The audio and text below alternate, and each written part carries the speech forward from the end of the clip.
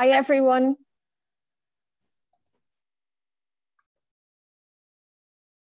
We're just letting everybody in. Carmel is my name. I'm the manager here at Luan Gallery. And we'll just wait a minute to let everybody in, and then I'll say a few words, make the introductions and go through the format with you. So if you just bear with us, and apologies, I know we were a minute or two late.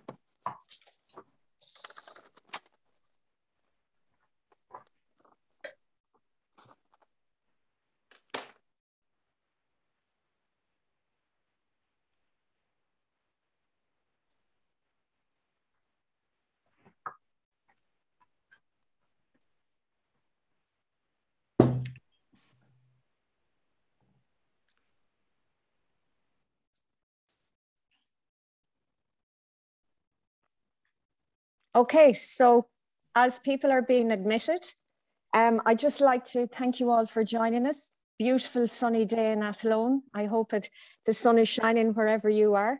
And thank you for taking the time out. I know we're all tempted when the sun is shining not to be indoors or not to join in virtual conversations or events.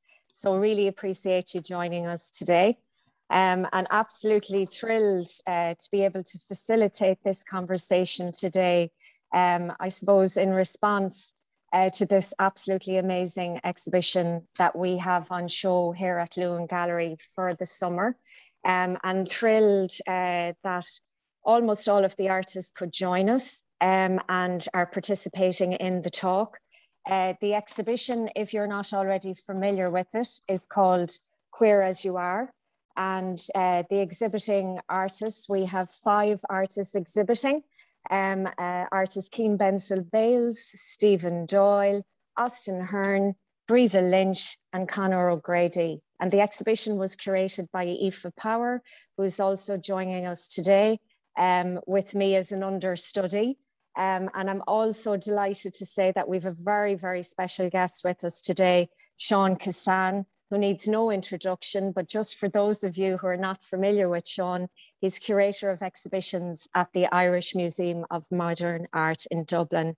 And Seán is an amazing curator, amazing ambassador for the arts in Ireland. And I have to say, I'd just like to personally thank Seán for his role in, I suppose, advising us throughout this whole process in both, I suppose, the open call for this exhibition and then during the selection process. He's been a wonderful, I suppose, advisor to us, and we really appreciated his time. So thank you, Seán.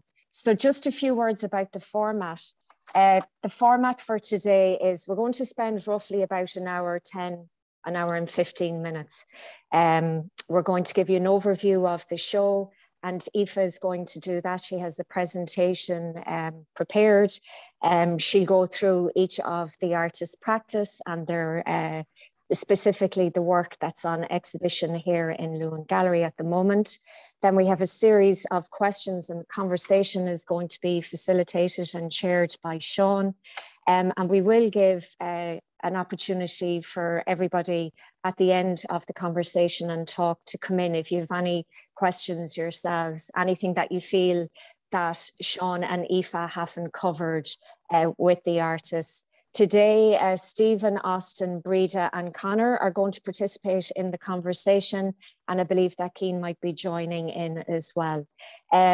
Just with relation to each of the artists, because Aoife is going to go into their work so thoroughly, I'm just going to say a word or two. First of all, I'd like to congratulate each of you.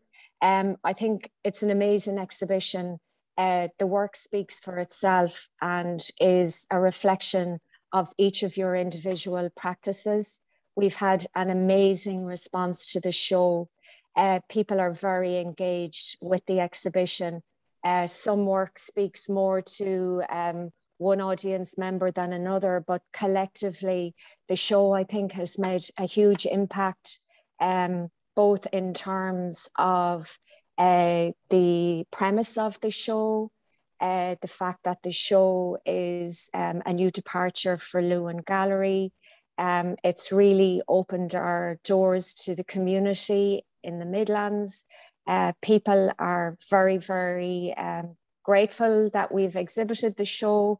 Your work obviously was very familiar to keen art followers in Ireland, but not everybody was familiar with each of the artists. So I think it's also been a platform to introduce you to a new audience. And Athlone is obviously not a city. We would see it as an urban, rural, municipal gallery. That it's at its early stages of development. And we certainly want to ensure that we were working with all sectors of the community, both in Athlone and in the Midlands, both rural and urban. And I think Queer As You Are has certainly opened the door between us and new audiences. And I think it's particularly important that the gallery has an open door policy and really shows inclusive exhibitions. And it's been just a wonderful experience engaging with all the audiences. But to add to that, I have to say it's been an absolute pleasure working with each of you as artists and individuals, and you've certainly enriched our programme for the better. But I think also on a personal level, it's amazing to have made contact with each of you, and we've really appreciated the ongoing dialogue and conversation that we've had with you. And I'd like to thank you for that, for being so open and really being open to, I suppose, the work that we wanted to exhibit, and also the conversation around the work, and trusting your work with Aoife and myself. So without further ado, I'd like to hand everybody over to Aoife Power. And for those of you who are not familiar with Aoife, Aoife has worked as a curator in Ireland, and particularly in the visual arts, for many years, over 10 years at this stage. I've had the great pleasure of working with her as curator here in Luan Gallery for over almost 2 years. And unfortunately, COVID put a distance between us. But we had the opportunity to continue working closely throughout the organisation and creation of this exhibition. Aoife is very committed, and I think all the artists who were involved in Queer As You Are will attest to that. She really, I suppose, gets down, really hands-on, to work with each artist individually, and to empower them, and to do everything in her manner to involve them in the curation of their work. And thank you for that, Aoife. And without further ado, I'll hand over to you. Thank you, Carmel, for just a wonderful introduction. And I just want to say thank you so much to all the artists for joining us today, and a special thank you to Seán and to everyone else who's joined in for this panel discussion. I don't want to speak too much about the work in an abstract term. I just want to give a brief overview of the show and the artists themselves, just to kind of give a visual context to what we'll be discussing about. So if you just bear with me a moment, I'm going to share my screen as I have some exhibition installation shots. So.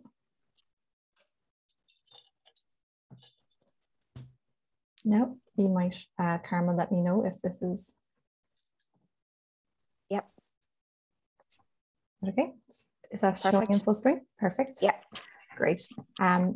So Queer As You Are brings together 5 artists who highlight the social, political and historical complexities of queer Ireland, but also the absences and silences that have resulted from censorship, limitations to documentation preservation, and the lack of space for sexual and gender differences.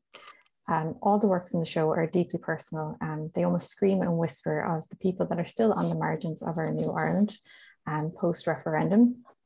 They utilize various methods of production, each touching upon queer subject matters that are still skirting around public consciousness because they're felt to be too taboo or inconsequential to address. Destabilizing the church, lesbian desire, the queer adolescent, hookup culture, and queering the rural are just some of the themes that are present within these works. So I'm not sure if all of you have visited Luan Gallery, but as I move to the first slide. So as you enter into our new gallery, you're greeted by Stephen Doyle's work, which is called Attending Coláiste. Stephen Doyle is a Cork-based artist and a graduate of Crawford College of Art and Design. He currently has a studio in Blackwater in Cork. They explore the issues of queer identity through the relationship between figuration and politics of representation. Attending Coláiste is a manifestation of the artist's internal experience of the educational system in Ireland as a queer person. The drawn figures conjured a performed experience of their youth and the adult they are. There is a duality to the perspective depending on the point of time the figures exist. The younger self is seen to struggle with their identity and identities becoming entirely dependent on a more hopeful future. The figures are depicted with a charcoal medium, which gives the piece a extreme rawness, which shows that the artist is trying to depict some sort of trauma through a psychoanalytic adventure. As the rope transitions from the drawing of the physical space, it indicates the real presence of the ongoing mental strain the figures are enduring. And I'll just show you a close-up of these work because they really are so beautifully detailed and drawn. So with that, Stephen actually shares space with artist Cian Benson Bales. Now, unfortunately, Cian couldn't join us today, so I'll just briefly go through Cian's work. So sorry there now. So this is an installation that is shared in the space with Stephen Doyle. It's called Carbo-Loading After Chemsex. Cian Benson Bales is an Irish artist residing in the west of Ireland. He is a graduate from IDAT. He has a multifaceted practice which explores rural Ireland, visual language, and identity politics. For Cian, queer artworks are functional objects not only as educational tools, but artifacts to further contextualize and embody queer academia and relational queer art practices. Across this practice, his sculptural installations have always been typified by methodologies that feel queer, though the use of found materials and ready-made objects such as paper mache, wood, cardboard. All his works are almost fully recycled or recyclable. They draw parallels between the aesthetics of rural and marginalized community, as Cian builds alternative narratives using figurations, motifs associated with rurality, superstitions, and folklore. So we will then move on to our River Gallery installation, which is shared by Breda Lynch and Austin Ahern. So as you can see here, we have mimicked the blue in Breda's cyanotypes and brought it forward onto our River Gallery wall. I'll just shift my notes on Breda. So Breda Lynch is an artist and curator and a full-time lecturer at the Fine Art Limerick School of Art and Design. Lynch has exhibited extensively in Ireland and abroad and curating exhibitions in Scotland, England, Iceland, Spain, Turkey, and Thailand. Lynch is represented in collections including IMMA, the Irish Museum of Modern Art, the OPW, the NUIG collection, and Limerick City Gallery collection. She engages with dialogues, discourses on queer feminism, the Western mystery tradition and occult culture, appropriation, and the economy of language. Additionally, she engages with methodologies and approaches that respond to the history of mechanical reproduction. The exhibition presented in the images here is her most recent installment of an ongoing project called Fragments of a Lost Civilization. The continuous issue of lesbian queerness and sexuality is still largely invisible, in part because it is seen to be not so significant in terms of legal and religious terms. In somewhat a labour of love, Lynch endeavours to archive the hidden history of women's same-sex desire and make it comprehensible to a wider public. And I just want to show you a few more of the cyanotypes that are on display by Breda. And as we lead into the library gallery, we have extracted one of this text from one of her cyanotypes, Satan was a lesbian, and we've blown it up quite large and put it on the back wall of the library gallery. And this will take us over to Austin Ahern, who shares the library gallery and the River Gallery of Breda as part of the exhibition. Austin is an Irish artist living in Dublin. He holds an MFA from NCAD and a BA Honours in Photography from Nottingham Trent University. Hearn has exhibited extensively in Ireland, and his works are featured in the OPW collection. Hearn's practice is rooted in photography, where he explores possibilities to produce installations, objects, video, and performances that expand the limits of photography and indeed the medium. Prints, furnishings, wallpapers, garments, and the materials of painting and decorating industry all feature, carrying his creative imagery, weaved narratives which merge with fiction, creating worlds, characters, and scenarios that may not exist. His latest works, which are seen in our library gallery, is The Divine Divider and For Ray Self-Portrait series. They are installations which address the hypocritical drag of the church, juxtaposed by Hearn's raw self-portrait, in which he reflects on his own bodily integrity and physicality. Despite holding a staunch position himself, Hearn's practice is nuanced in its reflection and suffering rather than in sacrilege. I liked Hearn's quote that he refers to himself as a very bold child of God. I think that's the most accurate description of him you could give. The infiltration of the religious institutions into the queer Irish life is represented through scenarios of domestic and interior items. His works are unapologetically camp. They remind us that the intermingling of sexuality and materiality of bodies, which the transcendent concepts of spiritual and religion can still shock us. Within this space as well, they share part of the works by Conor O'Grady. So I'll just move forward. Oh yes, I'd like to actually just dwell on Austin's images there. These are for his For Ray series. They are self-portraits printed onto wallpaper, I believe. They're quite large and very impactful, and they're almost oil painting-like in their quality. And here's The Divine Divider. This is a two-sided installation. And this again is, I think, taken from photography printed onto wallpaper. Austin might correct me though on this later if I'm wrong. Yeah, oh, good, I got the thumbs up. Great. So now I'll just move over to Conor O'Grady's work. So Conor is a multidisciplinary Irish artist. He's currently based in Donegal, and he has a socially engaged practice. He studied in the fine art and education in National College of Art and Design, and fine art practice at Dublin Institute of Technology. O'Grady's practice uses observation, documentation, and material visual investigation as primary techniques for creating work. He explores the research methods of relational aesthetics and a dialogue as a medium to examine the lived experiences of marginalised communities in Ireland.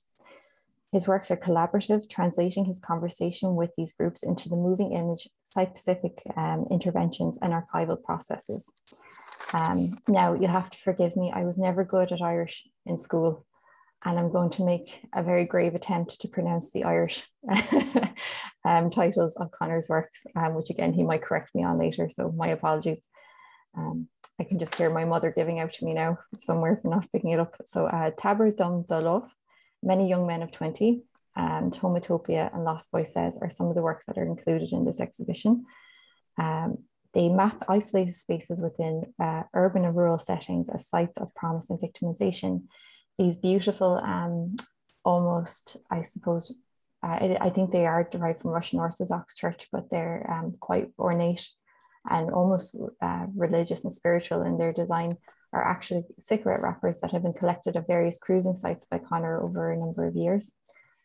They're gently folded and placed in these gorgeous patterns on the gallery wall and the gallery floor. This is just one of Conor's interventions in the space. If you venture down into our bathroom, our male bathrooms within the gallery, Conor's also had an intervention in this space. I believe these are the Lost Voices.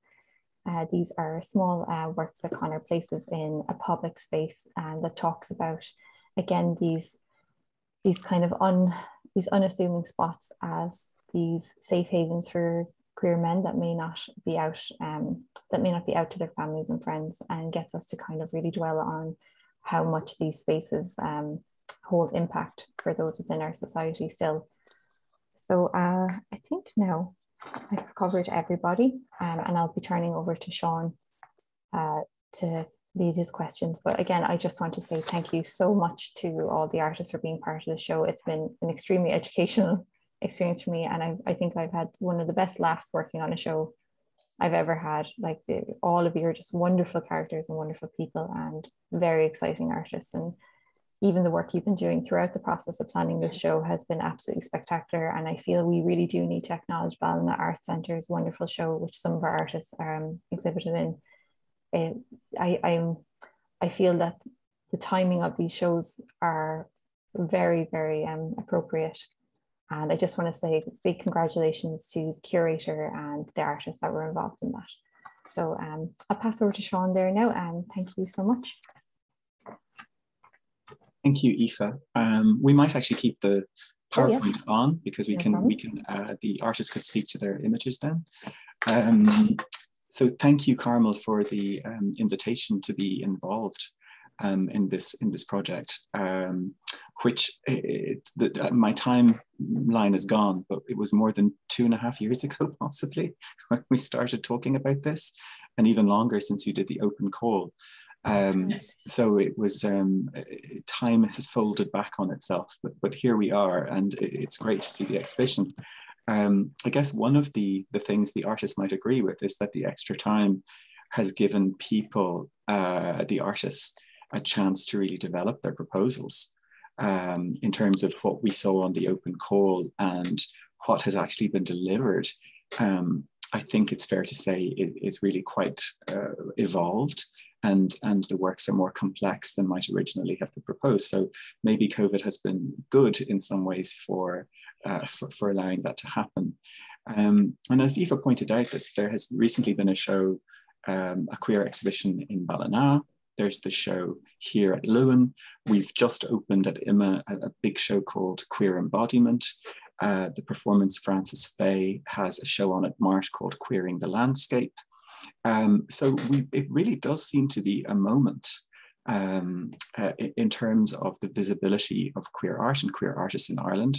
And we might reflect on that when we come back to think about our questions at the end, why that might be, why now, why the timing. So as Aoife has given us in the introduction, really one of the dominant themes that all of the artists share is a concern with identity. Obviously, a queer identity would be very, very apparent, but I guess in terms of trying to think how we might intersect various things, such as Irishness, citizenship, religious belief, for example, and faith, or other notions as they come through. So we have Stephen's slide up here. So I might actually kick off with you, Stephen, in terms of how your practice more broadly deals with questions of identity, queer identity. Youth, I think, is a very strong theme in your work as well. And I also know that you're very interested in things like trans identity and so on. So could we kick off with you to sort of answer the question about how you think you specifically articulate various identities in your work, and how you might think that within this context, maybe there are things specific to Ireland or your experience that can be articulated. Yeah, thanks very much. I mean, my work does deal a lot with identity, and I couldn't 100% tell you I know what that actually is, but I can tell you kind of what shapes it. I mean, as you said, it's our backgrounds, our community, our likes and dislikes, and so on and so on. And I think specifically for queer identity, a lot of that was never is something that we never really felt a part of, because, you know, religion, you know, to put it mildly, hasn't been very accepting of us. You know, our likes are, you know, not the same as the mainstream, really. So I think when discussing queer identity and queer in the visual arts, a sense of othering has to be present. I think it's kind of an acknowledgement of being pushed to the fringes. You know, we've developed our our own language, you know, our own aesthetics, our own culture, our own sense of community. And, you know, for me, and in this work, I think you can kind of see that, like, when somebody enters the space, that they should know that the othering is a signifier that the work is speaking directly to them. So could you maybe talk us through how you have deployed various signifiers in this work, this diptych that we can see here, and maybe the methods you used and how you came about the image making?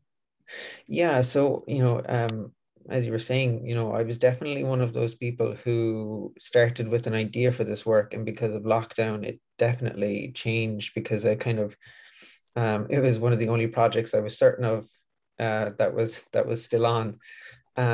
So I spent a lot of time kind of going over and over it, and I had this idea of it being a kind of diptych and it being a kind of youth and adult thing, but at the beginning it was only going to be one figure in each. And I think, you know, I decided, you know, that it was going to be, it had to be more than that, because my, you know, my youth was more complex than most, I think, in that as a queer teenager, I was kind of living two lives. You know, it was the happy pretense I'm all right face that I presented to the world, and then there was the kind of queer self that I hid from everyone else. So it was, you know, I was never truly myself as a kid. So, you know, hence the second figure was added.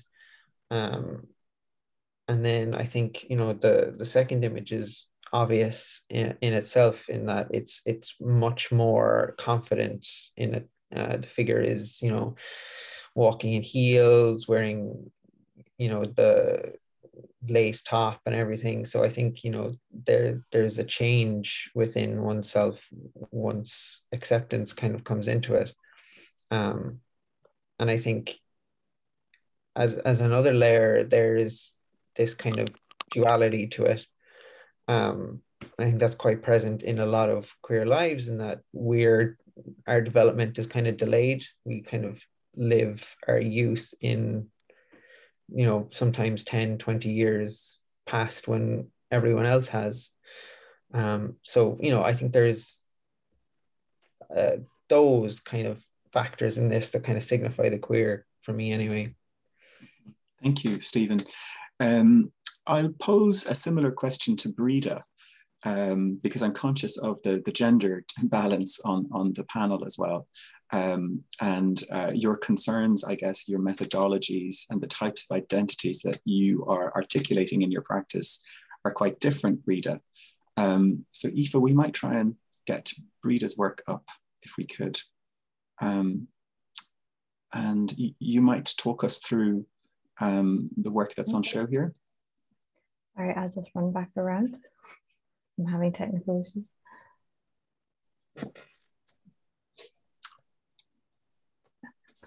Breda? I'm here. Great. Hello, everybody. I'm very delighted to be able to have a bit of an easy conversation today about some of my work, and obviously, more particularly, the work presented at the Luan. Obviously, this image is unfortunately distorting things ever so slightly. There's a good bit more work on the wall. These are essentially digital prints from cyanotypes, and they would have been developed, as Aoife correctly mentioned earlier, over a protracted period of time, 2016 up till now. In fact, it's still ongoing. This kind of body of work that I kind of refer to as fragments of a lost civilization. You know, so it's almost a kind of implied kind of a reference to histories, and also an implied reference to fiction or storytelling as well, for that matter. The first one that you could see on the left you're probably wondering, ESP in your pet, what on earth that has to do with kind of queer identity. I don't have a cat, I might add, but I am a cat lover. And but essentially, I suppose, you know, these images are what I would refer to as a very kind of collage approach, essentially. You know, I've been collecting images for years, foraging for them through different kind of platforms, and so on and so forth. And of course, all the images here do make reference to certain types of histories, references to the occult or witches, references to feminists, somehow kind of described in very kind of notorious terms, almost like a kind of Handmaid's Tale of feminists, so to speak.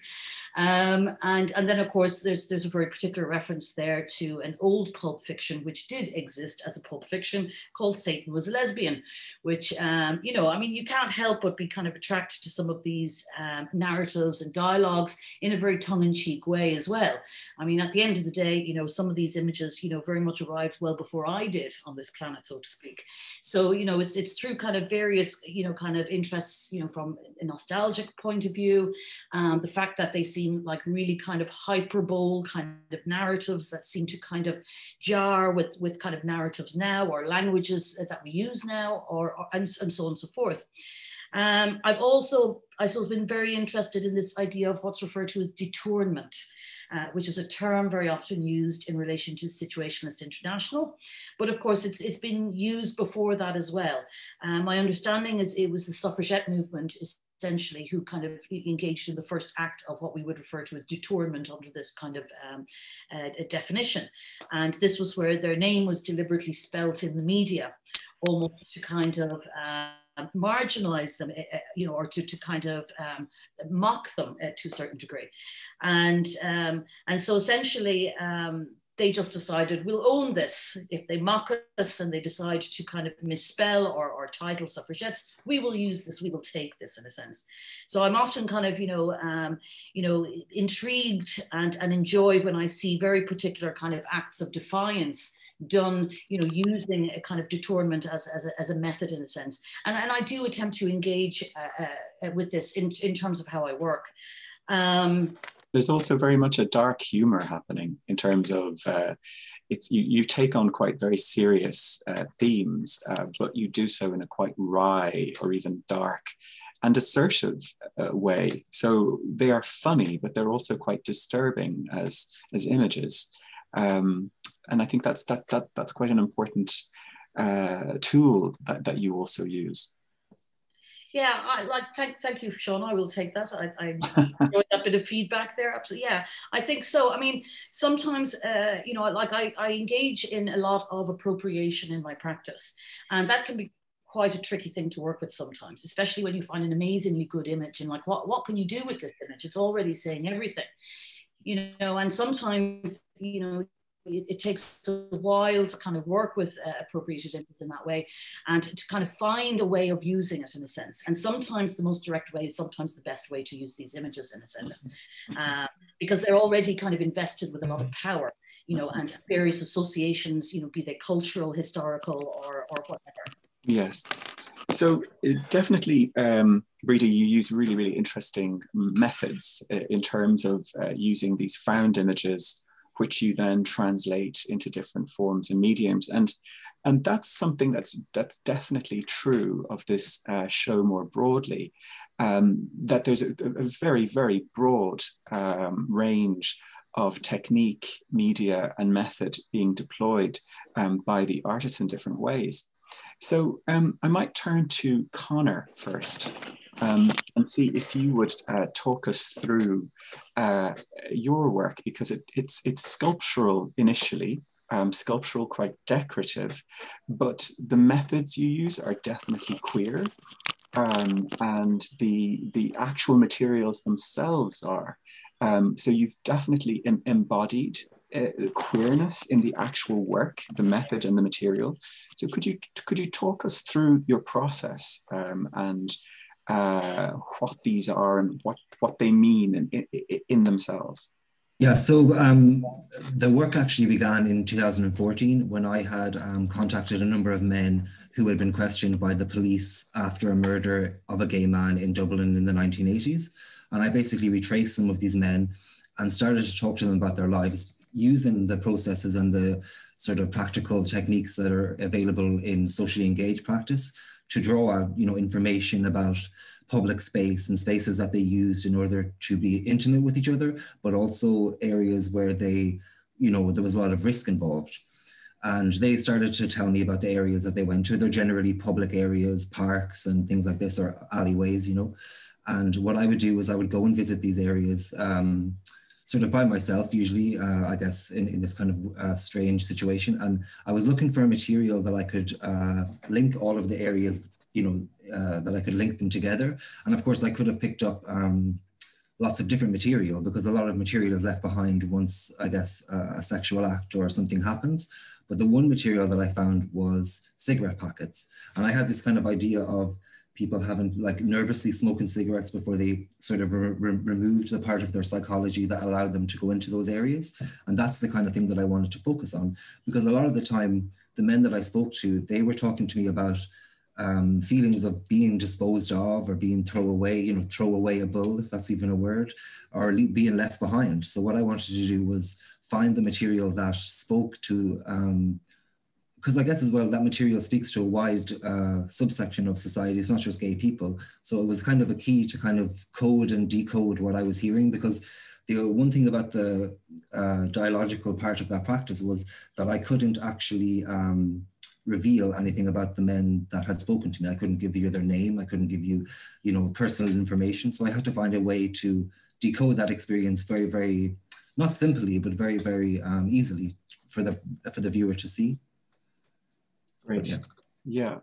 And the actual form that you've articulated here, could you tell us about that? It's highly decorative, but you've borrowed it from another source. Yeah. So the actual, the singular form of the triangle is taken directly from the fact that in Nazi Germany, they would have used the pink triangle as a signifier for gay people, queer people. So I was using that material and or that symbol, and then I wanted to find sort of ways of expanding that, literally expanding that, but it's more of a map of those areas. It's kind of a bit of a coded map of the areas where the men meet. But also I was looking at the time at the fact that Ireland and Russia had decriminalized homosexuality in the same year, but they had gone in two different ways. I suppose you could say that they're very similar countries in many ways and similar cultures, but it was really interesting to me that Russia went in a particular direction and Ireland went in a more progressive direction. Very good. And so a similar question to Austin, because again, your practice, I think, the screens and the photographs, self-portrait, the screens, not necessarily familiar as well. The photography maybe, but the screen certainly is definitely a departure. So could you talk to us about your methods as well, your media, your techniques, and how you've articulated queer themes within that? Okay. Yeah, I suppose.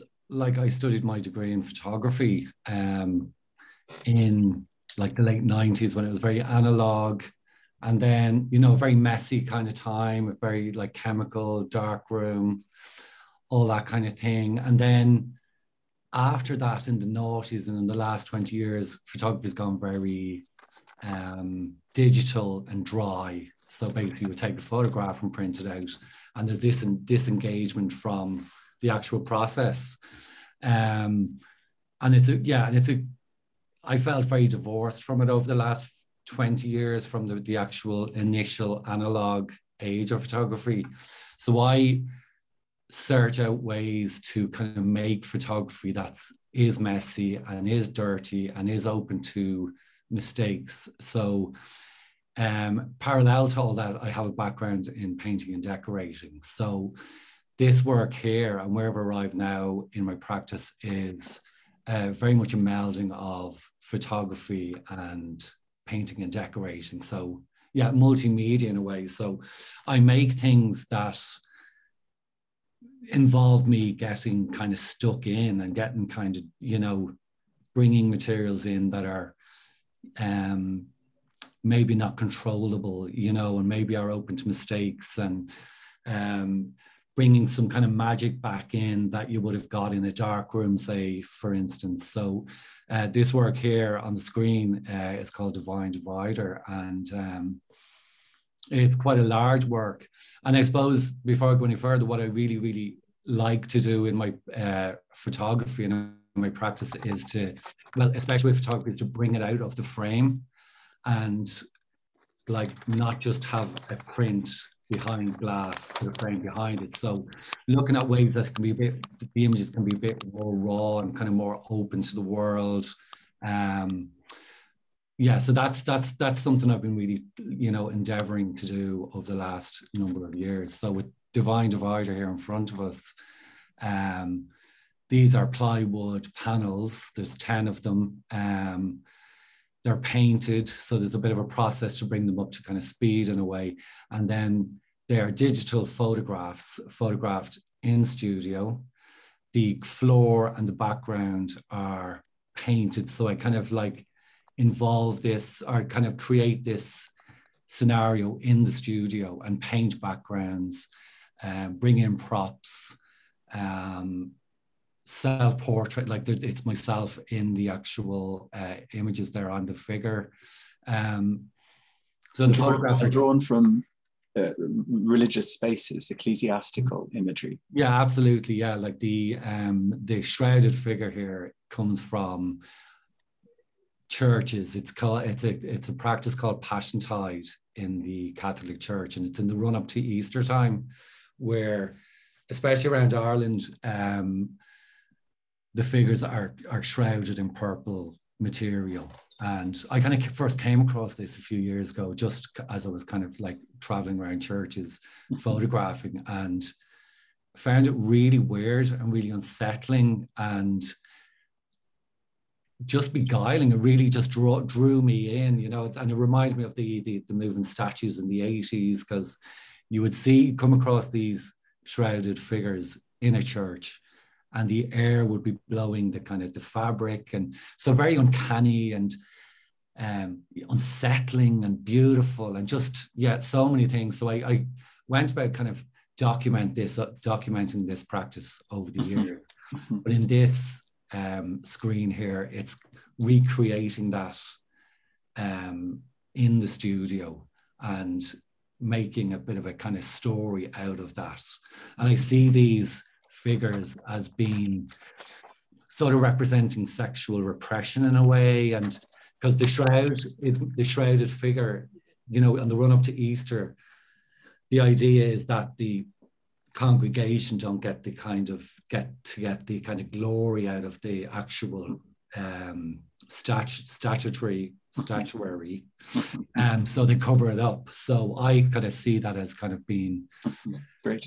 So in terms of you've touched there on the idea of church and state, and I know that's something which comes across strongly in Breda's practice as well. But I'm also kind of watching time. So we might skip on to a question to the four artists, really, and this maybe we'll try and do this in a more conversational way, which is how you see your practice specifically and queer art more broadly as continuing to have a political significance, and also maybe even an activist significance. There's a kind of supposition, I guess, in Irish culture that post marriage equality of 2015 and even post the repealing of the 8th more recently, that all of our problems are gone. And queer people don't have any problems. You can get married and stay quiet. So could you potentially talk to us about how you feel your work is situated in 2021 going into 2022, and what continuing political legacies it might be dealing with? I might start with Stephen. Yeah, I think you're right. I think, you know, there is that sense out there that it's all kind of over and done with. But even if that was the case, we still have quite a lot of trauma to unpack and quite a lot of conversations to discuss about those experiences. And I think they're as relevant as anything else to document within our cultural spaces. You know, I think queer art is is still political because being queer is still political. You know, you don't have to look far to kind of see that even places that have established quite a lot of rights are being kind of taken away. I mean, look at Poland, for example. You know, we are kind of standing on the shoulders of activists who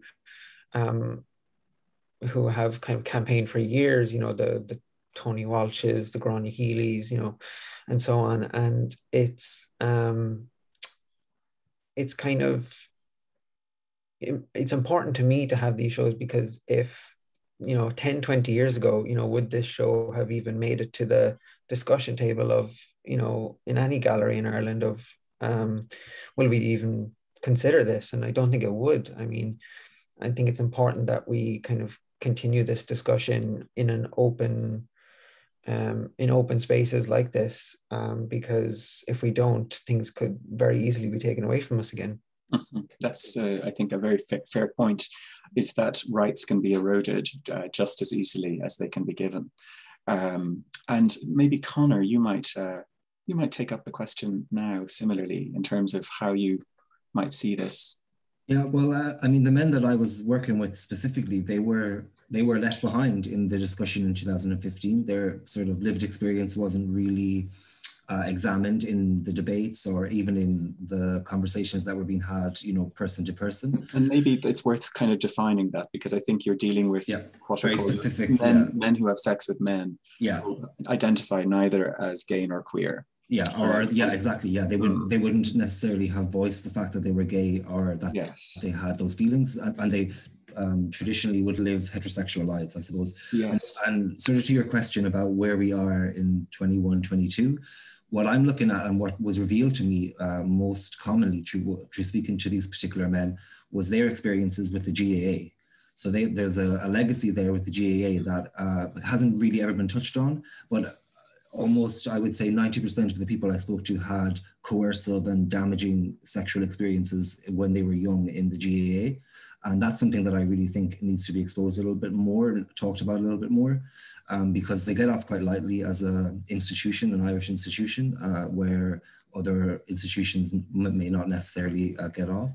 And I'm really looking at reclaiming those spaces for gay people. So in some art activity, using an artistic action to reclaim those spaces. That's what I'm looking at in my current practice, I suppose, and going forward. And Austin?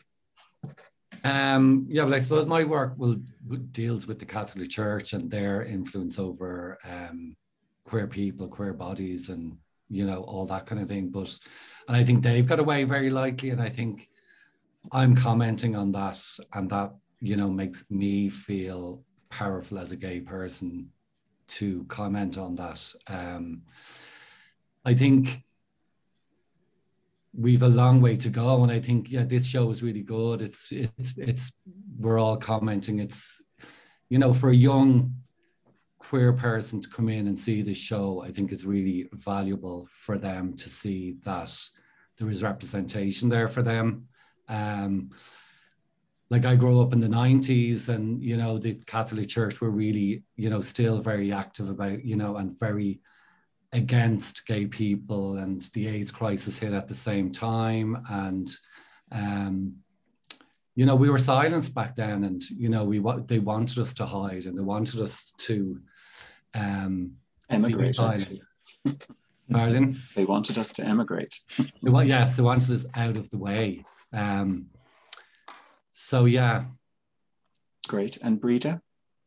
Well, I'm still very angry, and I'm going to be angry, to be perfectly honest, and just being very direct and upfront about things. I'm 51 years of age. Whoop, I've survived this length of time. I've just gone through my menopause, and I'm still very angry. I mean, essentially, you know, growing up in the 70s into the 80s, there was plenty to be quite shocked about, plenty to feel marginalized about if one was even admitting to oneself, you know, who I actually was, you know. You know, it takes a while just to kind of have that conversation in the mirror, as they say, you know. And again, I think anger is very important, you know, and I think it's very good to be able to kind of embrace one's anger and to be able to talk about it, and to present it and for it to be understood by people as well. For example, you know, I rail against the idea of people telling me, oh, you're upset, Breed. And I said, I'm not upset, I'm angry, you know, so there's a very clear distinction there. And certainly, as far as I'm concerned, plenty of angry women have made a difference in this world, along with plenty of angry queers generally, so to speak.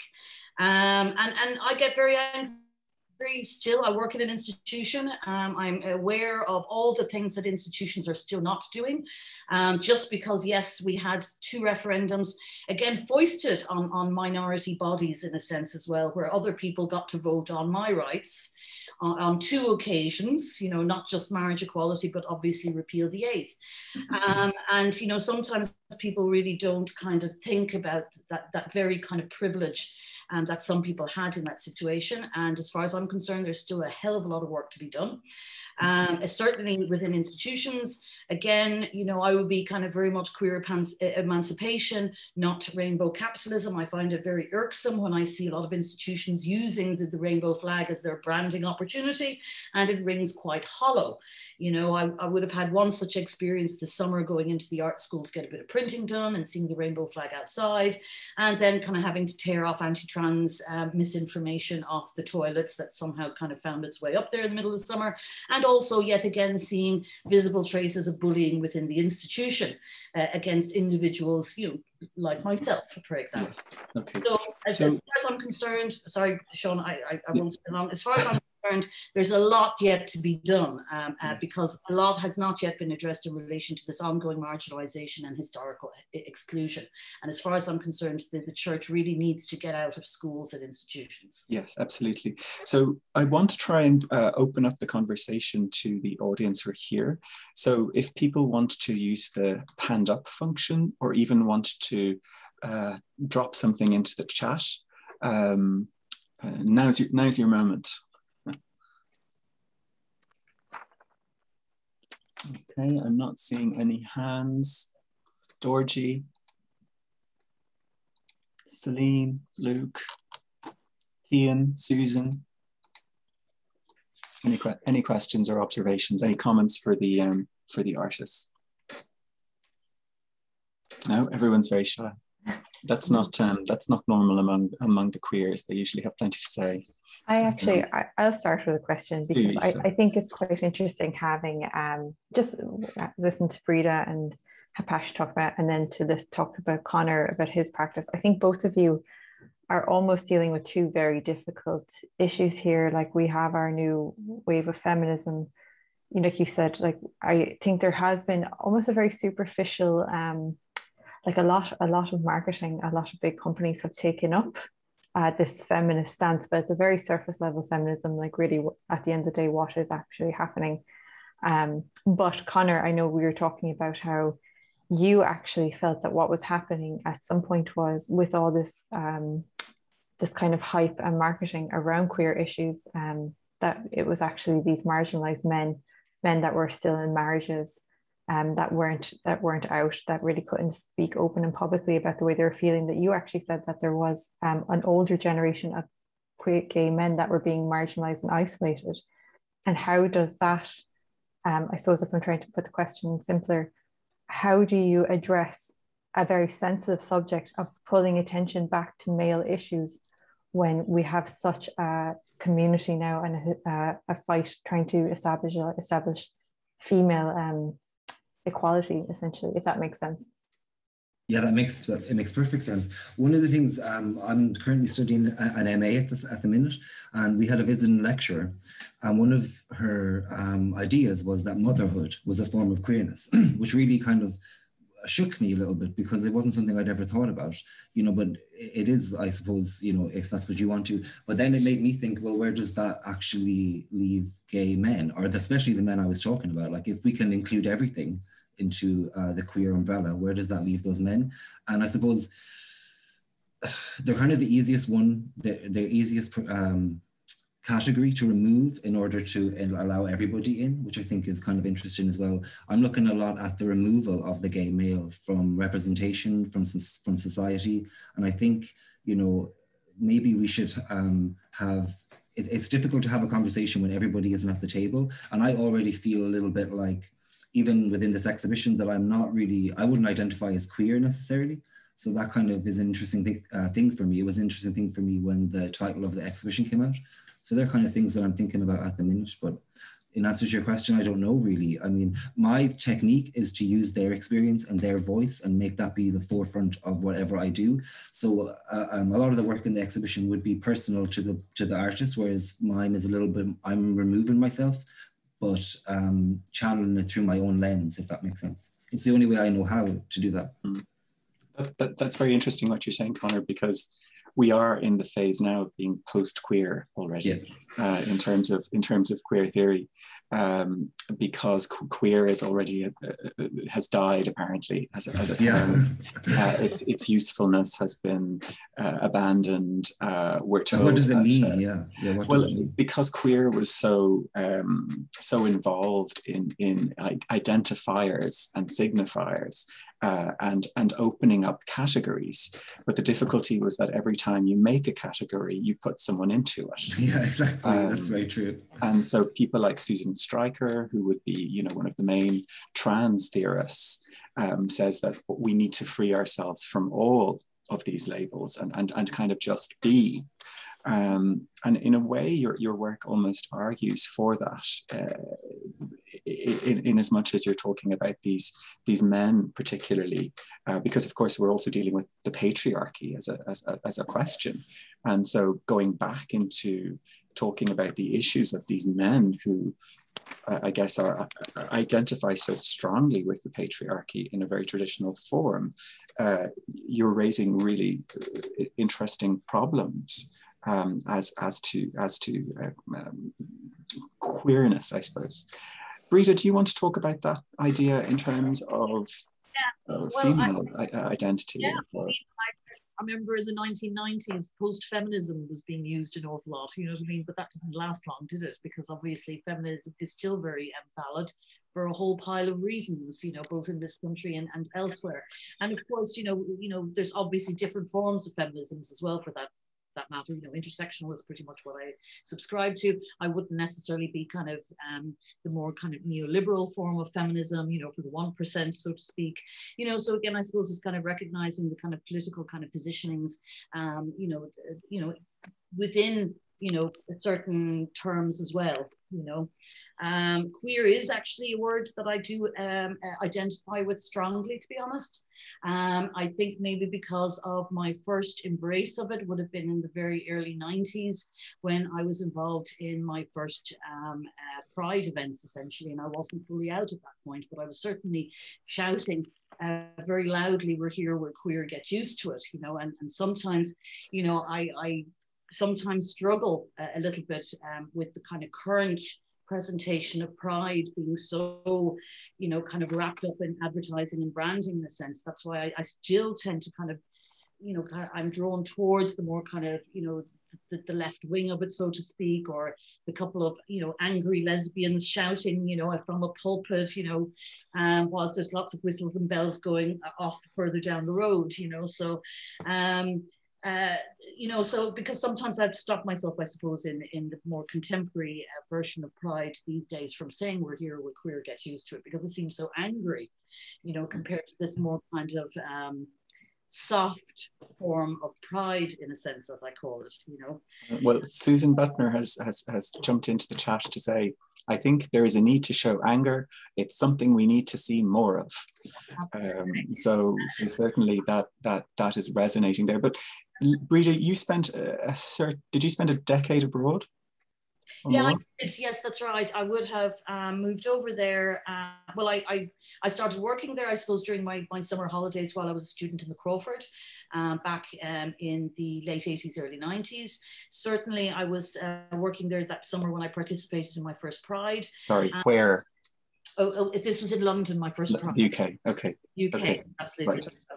Right. And then my good friend who was working there that summer, and he was involved with the Lighthouse. For any of you who don't know the Lighthouse, it was a very particular organisation in London, and very much dealing with kind of palliative and end-of-life care for people with AIDS, essentially. And so it was a very kind of profound, I suppose I would have, in terms of my own political activism, I would have very much seen the 1980s in relation to Anne Lovett and the Kerry babies, and likewise my time spent in London and kind of seeing firsthand, persons, affected, communities affected in relation to AIDS. And certainly for me, AIDS was a really important watershed moment from the point of view of people talking about sex, especially in Ireland.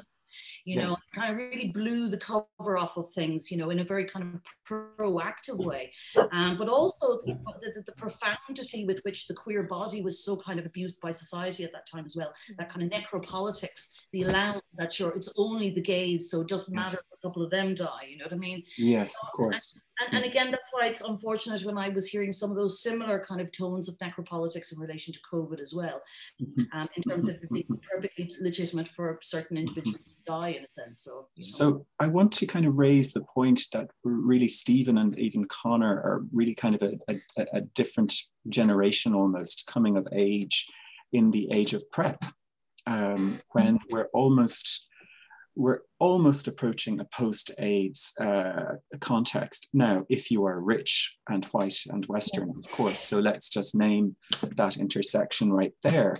But Stephen and Connor, I mean, would you say that you still feel the pressure to emigrate, the pressure to leave Ireland? Do you think that's still there for men of your generation? Sorry, do you want to go first, Connor? No, go for it. Well, yeah, I think there is, that sense to emigrate and leave because, many of us, either you kind of flock to Cork, Dublin kind of areas and, find your communities there. But even then it's quite small and quite restricted. So, my cousin, who's also gay, kind of went over to London when he was just finished college, and he's only 10, 12 years older than me. And it's kind of like, he saw it as, the only way to kind of live openly and kind of honestly was to do that. And I think it's quite, it's quite upsetting that we still kind of feel we have to do that. To just live the way we'd like. I think with us, not speaking for anyone else, but I think I'm getting a sense that Ireland is attempting to kind of, transition into a kind of more liberal space, and I'm hopeful. I think that it will go that way, and I'd rather not, kind of abandon everything I've grown up with to kind of start over. And if there is the possibility of that, then, maybe it's time to kind of, make roots and make sure that the next generation wouldn't even have to think about that. I think you touched on something important. They used the word liberal. I have a new thing that we need to use the word compassionate, because liberal has been weaponized by particularly the American right when they talk about libtards and so on. So I think it's important that we think in terms of what it is we're trying to do, and what we're trying to do is be kind. Thinking about another American chat show host who we won't name names. So this notion of trying to be part of a more compassionate society and more open to others. So Connor, what would you describe your experience or your thoughts on that? I definitely didn't feel the impetus to leave because I was gay, but I have to be honest, I left and moved to Brighton after college. So that was like the nearest gay mecca that I could find to go to, but it wasn't for that purpose, if you know what I mean. But I think me and Stephen, I think we're probably a good bit different in age, to be fair. But it's interesting that you're younger than me, but I didn't have the same experience. Like I went to a boys' school and all of those kind of things, but I didn't have the same experience. I felt really positive about being gay when I was a teenager, and well, also now. But I think that's interesting. It's interesting that we're quite close in age, but we had quite different experiences. Like, you know, like I don't know where that came from, that I didn't feel that sense of. I didn't have a fear growing up about coming out or anything. So that's interesting. And this question of prep. That's interesting. So on. And what would you both think about that? Because certainly Austin and myself would have grown up in the total, I mean, Breda talks about necropolitics, but Leo Bersani wrote an article in the mid-80s called "Is the Rectum a Grave?" Because sex would kill you. And that we were terrorized in the 80s and 90s. But this wasn't your experience. And well, so the landscape has quite different. Yeah, the landscape has definitely changed in terms of, I mean, it's not even necessarily something that I would have thought about because, you know, and as well, I think people got complacent as well. I'm not necessarily sure that condom use or whatever in men is that high in a lot of situations. So I think there was a period in the 90s when we got very complacent about HIV and AIDS, but now I think because of things like PrEP, it changed the way that we can interact with one another at that level. Yeah. There's much more of an openness. Austin, do you want to remind us of the dark days? Yeah. Well, I was 13 in 1986, and I think that's around the time that the AIDS crisis really hit, kind of in tandem with my sexual awakening, if you will. You know, I was 13, I was starting to kind of have these urges and these feelings, and then, you know, quite powerful as well. And then the AIDS crisis hit. So yeah, it was fucking terrifying is all I can say. Because you're trying to grow as an individual, you know, you're in your teenagers, which are kind of tumultuous anyway. You're developing, you're starting to realize your sexuality, your identity starting to shine through. And then, yeah, you had this AIDS crisis. Yeah, and it absolutely terrified me. And then kind of compounding that was the Catholic Church preaching from the pulpit. Traumatizing. I can safely say it was absolutely traumatizing. And homosexuality was still criminalized up until whatever it was, 1993. Yeah. So, it was a very oppressive time. Like, I lived in Dublin and I lived in quite a liberal household. But yeah, I still felt it.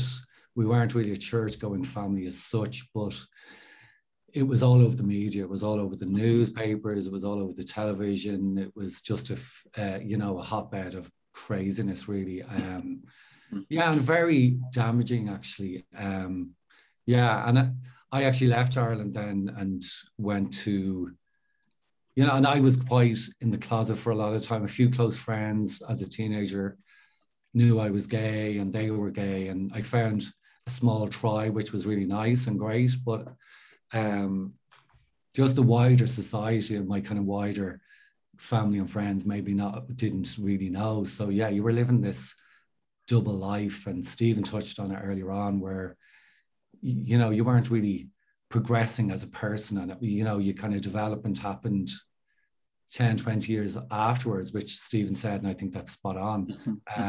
But I left when I was 19 and went to study for my degree in Nottingham, and that was just really liberating. No one knew me. I could be myself. I could be anonymous. I could kind of flourish and grow, and it was quite, that was really good for me. And I came back kind of stronger, I think, as well, because of that. I want to we'll wrap up now because we're starting to go over time. But again, one of the surprising things that we might not have considered in terms of the two referenda and a bridge to them was the fact that the fact that contraception was illegal in Ireland up until the mid-80s. Meant that for a period of about 6 years, when we were aware of how to prevent HIV through condom use, condoms were illegal in this country because they were a contraceptive. And the Virgin Megastore was selling them and was getting sued something like £5,000 a day for that. And it's just in terms of, it's almost mind-blowing now to think that the government could have been so unbelievably harmful on the bodies of all men and women in this country. And so I guess in terms of that wrap up of political activism, it is so important to continually call these issues out and really to be quite assertive. Breda, you've got your hand up. Yeah, only because I'm just still remembering how the head of the art school in the Crawford at the time was refusing to allow the condom machine in the actual toilets because he was afraid that somebody would come in from the public and object to it and maybe sue the college. And as I said, that was back in, 1990, 1991. I mean, as I said, it's really important to have these conversations and to keep airing these things, because the present isn't that different from the past. And the thing is I want a different future, but for me, I do feel that I am going through this kind of Groundhog Day scenario every now and again, in a sense. Thank you. So Carmel, I might hand back to you. Thank you. I just have one question, if I may, and I just wonder from listening to all of you, do you feel that institutions in terms of schools, third level colleges, galleries, libraries, any institutions that are supposed to support, nurture, educate, I suppose have open door, welcome, are we doing enough? I don't think we are. And if not, what would you like to see? Now, I know we could talk about this for the next hour, but if each of you could just say one very brief thing, bearing that in mind, I'd really appreciate it, because like that too, we're always trying to look and listen and learn and develop and connect and support. And I think that the common theme that has come through all our audience throughout the run of this show is, respect, and respect for an individual. And also, I mean, the feedback on the actual work has been incredible. But over to you. I see Breda has her hand up. Breda has her hand up. I'll only put it up this once as well, and I'll keep it very short. As far as I'm concerned, the only way we can really have diversity going on in institutions is if we remove the church from the institutions themselves, and that would so help on so many different levels. I was shook even when I came back from England and started working in the art school in Limerick, and on Ash Wednesday a couple of students walked past me with the ashes on their head, and I realized there was a priest standing on the corridor giving out ashes in the art school, and I was like, what is going on here? Are we going back in time or something? Certainly the Crawford was not like that when I was a student there. That's all I can say. Okay. Thanks, Breda. Yeah, Austin has his hand up. No, I totally second that, Breda. And I think it's absolutely mind-blowing to think that children to get into certain schools have to be baptized still. And still in schools we have communions and confirmations. And the reality is, and I know this from family and friends who have children, they don't believe in the sacraments at all, but yet we have little girls going down the aisle in little wedding dresses. And I find it unsettling, and I find it kind of mad that it's still happening to such a massive degree, Absolutely. And I would love to see the separation of church from school. And yes, maybe there should be some, and people have religious freedom, but it's way too much. It's the majority, and people don't really have a choice. I mean, their nearest school may be 2 miles away from them, and out of handiness they got their child christened. I'll stick in my 2 cents, which is that every publicly funded organization should have a gender neutral bathroom. Yes. Stephen or Connor, do you want to give the last word? Yeah, I suppose I'd just like to point out that, especially for gender non-conforming and trans youth, the education system is still an absolute minefield, and there's the harsh religious kind of connotations within it. The kind of unwillingness to kind of engage with them is is still very present, and I think that it's something that definitely needs to be uprooted yesterday rather than considering to talk about it tomorrow. Okay. Conor, last word. Yeah, beyond kind of what I said about the GAA earlier, in more sort of reflective of what you were asking, Carmel, you know, about what can sort of maybe cultural institutions do. I think you're on the right track in terms of having queer people or any marginalized group be at the forefront of the conversation. I think that's probably the most important thing to do. And I mean, I guess you've done it, so, you know, it's all good. Keep doing it. Yes, that's exactly, yeah. Thanks, Conor. Well, I suppose just to wrap up, everyone, thanks again so much for joining us today. It'd be great to be able to do this more frequently, but unfortunately, that's not the case. But thank you for your time. Thank you for your contributions. Thank you to Seán for your time and for chairing today. Aoife, thanks so much for giving that succinct overview of the work on show here at Luan Gallery. And just remind you that this wonderful exhibition is here until the 19th of September. It ain't over yet. We've lots more to promote. Keep pushing it on your social channels, and we'll keep pushing behind the scenes. Hold up our very beautiful Absolutely. catalog. Yeah. So well done to all of you. Congratulations. I mean that genuinely, and I'll be in touch. And to our audience, thank you for joining us.